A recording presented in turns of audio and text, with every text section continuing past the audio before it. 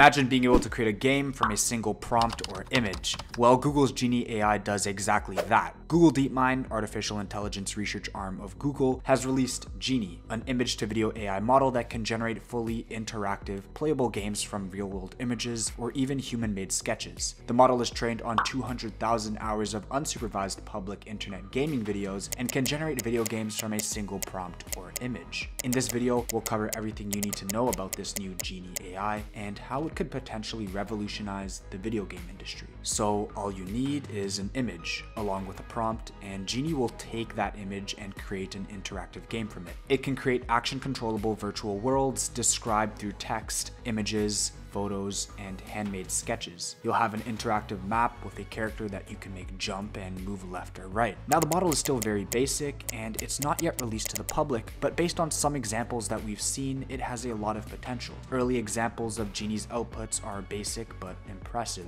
It's safe to say there is still a long way to go before AI-generated video games will be enjoyable for users. Currently, Genie's games run at 1 frame per second, compared to 30 to 60 frames per second for most console games and 100+ frames per second for many PC games. However, the model's creators say there's no fundamental limitation that will prevent Genie from reaching 30 frames per second in the future. Now, the thing that really interests me about this model is it's very similar to a model that I covered on this channel recently, and I'm talking about Sora AI. Both Genie and Sora are what we call world models. In short, that means the AI does its best to recreate the world around us. Because of this, Genie can do more than just create 2D side-scrolling games. It has the potential to teach other models about 3D worlds as well. If its world model is perfected, AGI might be closer than we think. Google DeepMind even stated this, saying they also trained Genie on robotics data without actions and demonstrated that they can learn an action controllable simulator there too. They said they think it's a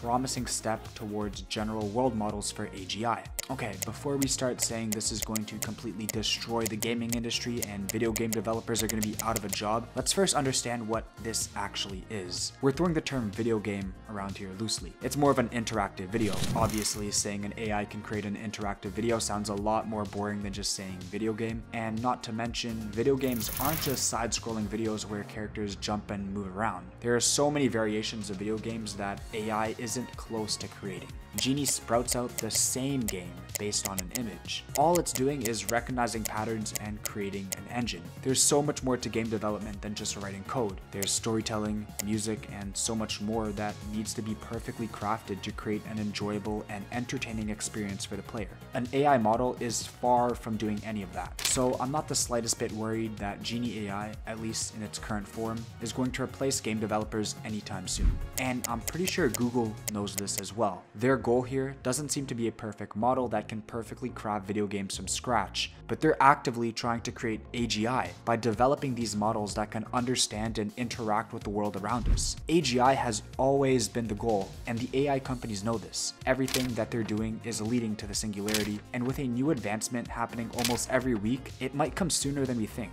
So don't worry, game developers, AI isn't coming for your job anytime soon, and the video game industry will hardly be affected by Genie, at least for now. Remember, this is only based on what they've told us their model can do. Right now, there's no plans for Google to release Genie to the public, but who knows, that might change sometime in the near future. But anyways, thank you guys for watching, and we'll see you in the next video.